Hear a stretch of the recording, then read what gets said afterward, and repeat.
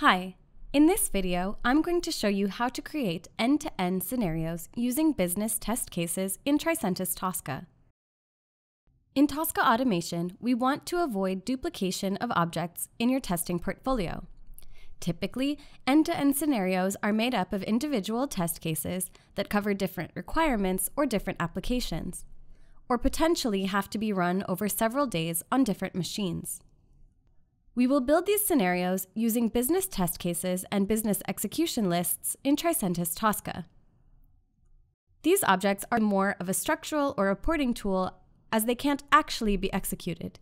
Instead, they will concatenate the results of the test cases that comprise them. So let's go ahead and create one. I'm going to go to a test case folder, which I created called end-to-end test cases. In it, I will add a business test case and give it an appropriate name. So this test case will actually be an end-to-end scenario built up of 3 different test cases in my testing portfolio. These test cases are registering a user, adding an address to that user, and ordering a product. I will simply link the existing test cases to the business test case by drag and drop.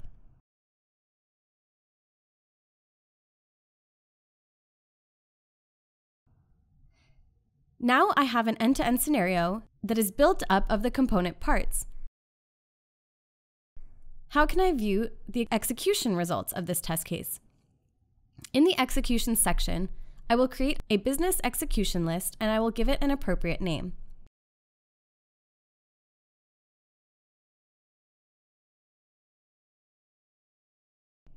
Then I will link my business test case to the execution list. The execution list need to also be linked to my business execution list, so I will do that now.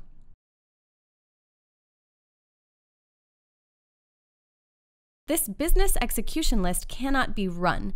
Instead, as the linked execution entries are executed or run, the results will show up in the log info for my business execution list.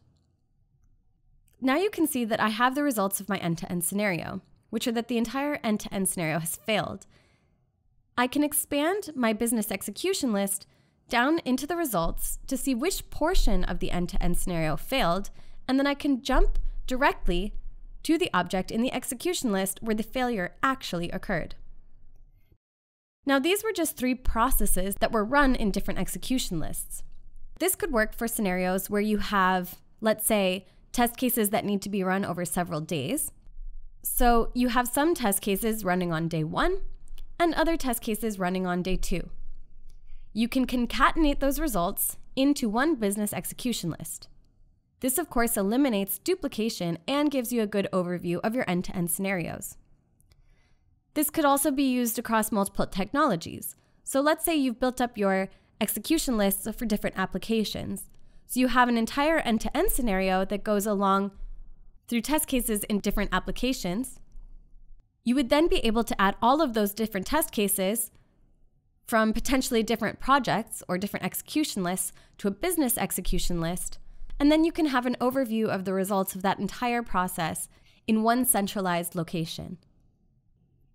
We often get the question, if I'm building my business test cases in the test case and execution section, how will the automation specialist know which test cases go into the end-to-end scenarios or the business test cases? Well, what we actually recommend is that you create your end-to-end scenarios in the test case design section up front when you're creating the test case design or test sheets for your different testing scenarios. When you're sitting down, let's say with business, at the beginning of the project, in a workshop, for example, and defining what needs to be tested, you can already lay out the plans for your end-to-end scenarios in test sheets using classes. Taking the example I used before, you could start by creating classes from your scenarios. So you have register a user, add an address, and order a product. And then when you create an end-to-end scenario, you'll simply use these classes to build up your end-to-end scenario.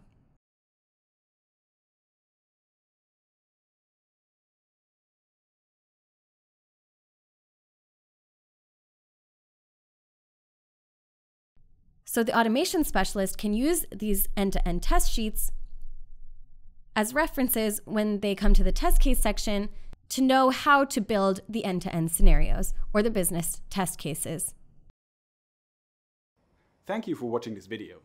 Subscribe to the Tricentis Academy channel to get the latest tips and tricks and user tutorials to help you best utilize Tricentis' continuous testing platform. For more information, please click the links in the description.